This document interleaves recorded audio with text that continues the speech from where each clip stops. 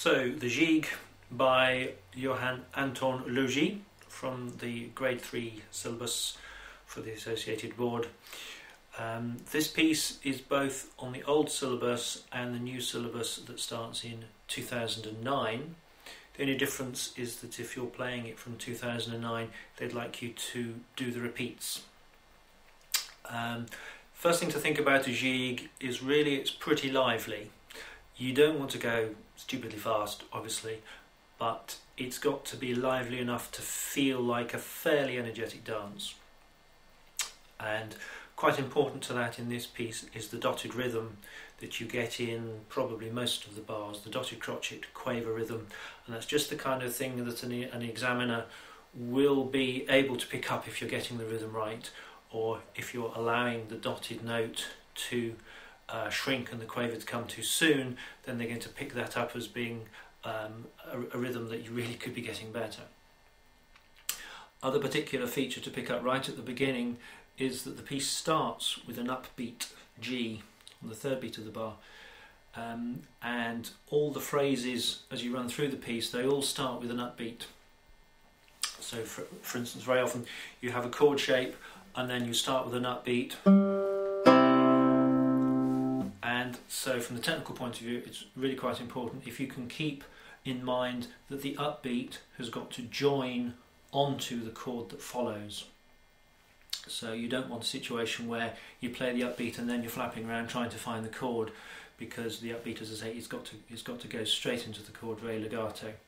This is especially the case when you're going from bar 12 into bar 13, which we'll come to in a minute. Other particular thing to concentrate on fairly hard is that the bass line is almost entirely in dotted minims, dotted half notes, and so the thing of keeping that finger on in the bass while the other fingers move around over the top, playing the upper line, again pretty important. Again, the examiner will notice if you're keeping a kind of consistent legato quality to the bass line. And it's just about the sort of thing to make sure you're doing, to make sure you're getting all the marks you can. Now, most of the piece is actually quite straightforward. The one place that always jumps out at everybody is bar 13 and 14. So we're going to go over that in some detail. And so the first thing to realise is that you'll get from the beginning of the piece you've been in first position pretty well all the time. End of bar 12 you've got your upbeat G, but you don't play it as a G and think, oh gosh, where am I? You get yourself into third position with your first finger on the D and your second finger going to the F sharp on the fourth string, and then you play the G and you go straight into the chord like that. It's very much 3, 1, like that. Okay? Now we're going to walk through the next bit nice and slow. You've played your chord on the downbeat of the bar, and then your fourth finger takes the C on the third string. You could well keep the other fingers on. Certainly your second finger stays on the F sharp. So you've done the chord, and then the fourth finger on the C, and then your third finger comes down just next door on the fifth fret of the fourth string, and then you play the open B.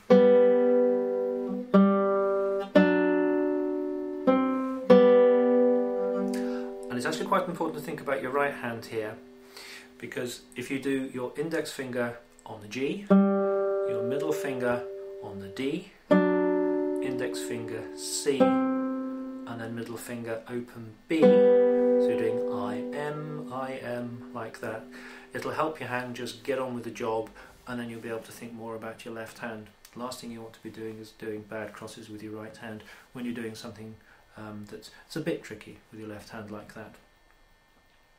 And also just get into your mind that there's a slightly strange feature that people quite often get a bit stuck on, which is that you're playing a C on the third string and then a lower note on a higher string on the B on the second string like that.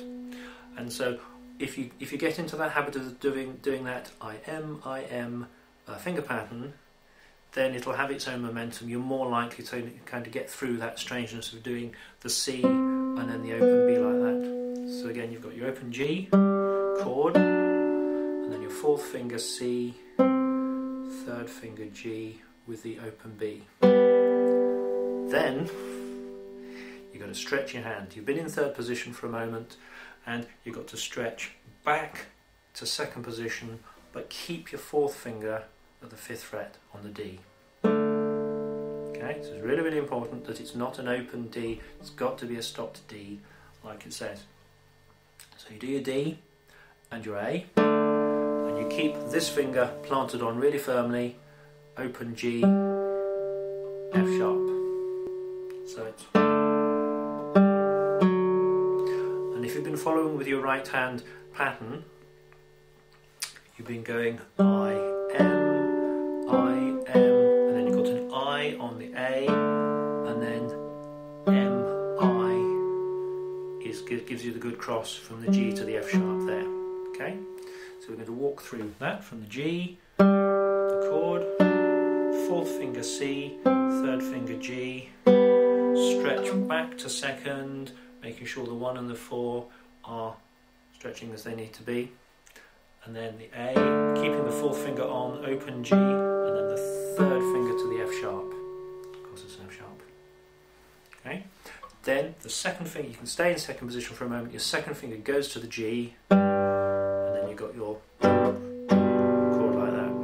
It's a good idea with the bar 7 into 8, just before the repeat, just to allow the first chord to slightly staccato. It helps throw a little bit of extra emphasis onto the long chord, and then here you've got this, essentially the same thing there, and right at the very end, same thing. All you're doing is letting your hand kind of come back just a little bit early, and then playing the second, the last chord in time. Now what we're going to do is play it once through at a fairly gentle speed to get the feel, and then I'll give it a kind of full speed run through at the end.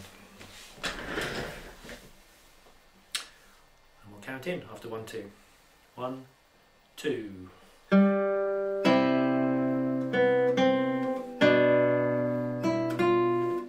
Keeping those bass notes nice and long. You do get to the odd crotchet rest.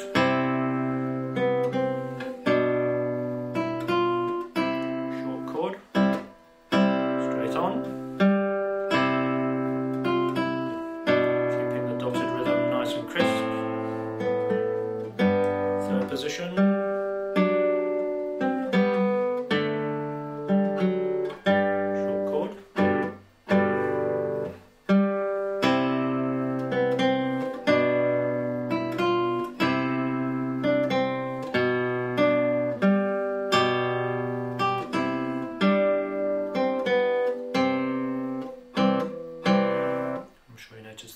Deliberate mistake in that.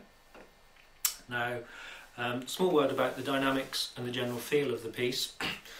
This gigue was written for Baroque guitar. I suggest you have a bit of a look to see if you can find an actual Baroque guitar performance on YouTube or somewhere else. The Baroque guitar as an instrument is smaller than your modern full-size instrument, which dates really from the mid to late 19th century. It's a smaller body, fewer strings, often with double courses and a single upper course, and very often with a very ornate carved rosette. They could be really, really kind of extraordinarily decorative instruments. But the sound is really quite light and airy. It's not a kind of heavy, ploddy sound at all. So you're looking to keep the sound really, the tone quite sort of light and free and open.